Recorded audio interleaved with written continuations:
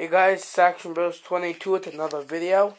This time we're going to do a review on my tamiya frog.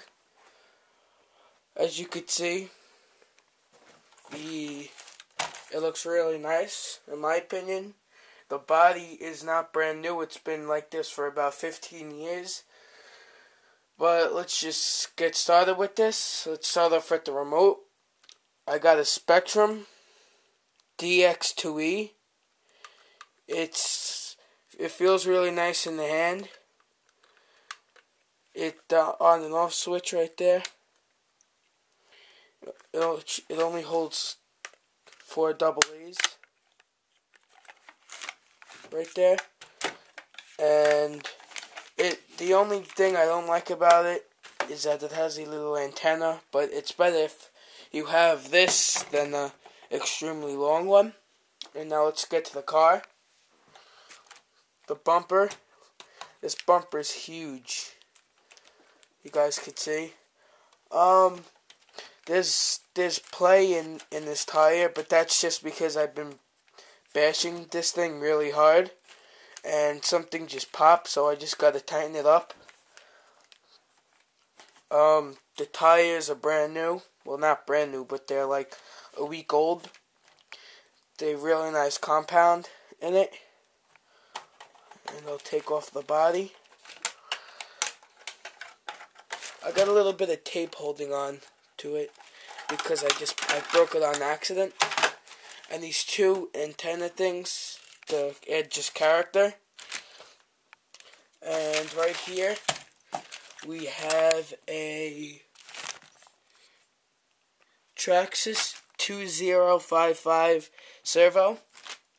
It has enough power. It's just the steering on the frog that kind of stinks. And we got a Spectrum. Let's see if I could get that for you guys. We got a Spectrum SR201 receiver. This is the stock motor. It's stock 540 size cam motor. And the shocks are right here on the side. It's really weird how they do the shocks, but it's holding up so far. And the shocks up here, it's just like a little sway bar, I think. Something else I forgot. And we got an XL5 Traxxas waterproof ESC. You could see it works great. I have no complaints with it.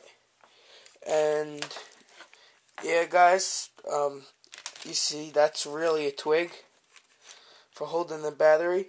I got a 3,300 milliamp battery pack in there, and it's really, really nice.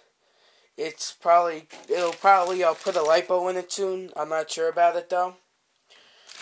But the front tires, they feel really nice, and the rear are okay, but the rear and the front don't have any foams. I just don't like anything about that. But as you guys can see, it's spiked, the tires, and the little coverage for the gearbox. And the chassis is all plastic. It's thick plastic though, but that's pretty much it, guys.